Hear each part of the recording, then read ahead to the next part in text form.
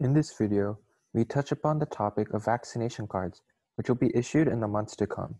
Due to Operation Warp Speed, a public-private partnership initiated by the U.S. government to facilitate and accelerate the R&D and distribution of COVID-19 vaccines, the federal effort must be mindful of a variety of state laws regarding medical information and notifications. States will also run their own notification programs, another important part of the plan to make sure Americans are properly vaccinated. Millions of Americans are expected to receive the new COVID-19 vaccinations. In coming months, will need to take 2 doses of the drug, and the U.S. government says it will issue a vaccine card and use other tools to help people follow through with immunizations. Vaccination paper cards are to be filled out and given to the individuals, reminding them of their next vaccine due date. As far as vaccine kits, the simple image shows the kits include a card, a needle, a syringe, alcohol wipes, and a mask. The image comes as 2 companies, Pfizer and Moderna, await emergency use authorizations, or EUA, in the U.S. A panel with the U.S. Food and Drug Administration is expected to discuss whether to authorize the EUAs on December 10 or 17.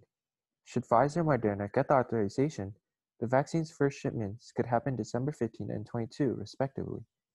Once the vaccines are distributed, they will be administered in a variety of settings, from pharmacies and doctors' offices to health clinics and special vaccination sites. The United States has said if both Pfizer and Moderna win FDA emergency use authorization in December, they could distribute 40 million doses of vaccine by the end of the month. Each vaccine requires 2 doses, so that's enough to fully vaccinate 20 million people.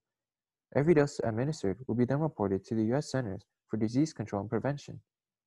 The health provider giving the shots will fill out the card with the name of the vaccine manufacturer, lot number, the date of the shot, the name of the healthcare provider or clinic that provided it, and when it's time for the patient to come in for the second shot.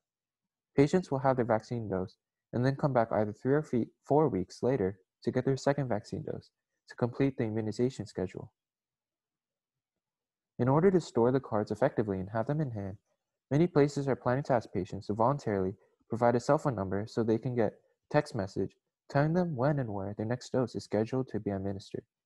People who receive the vaccine cards will be encouraged to take a photo of them or keep them in their wallet. With more to come, we will be following this situation, and until then, stay safe.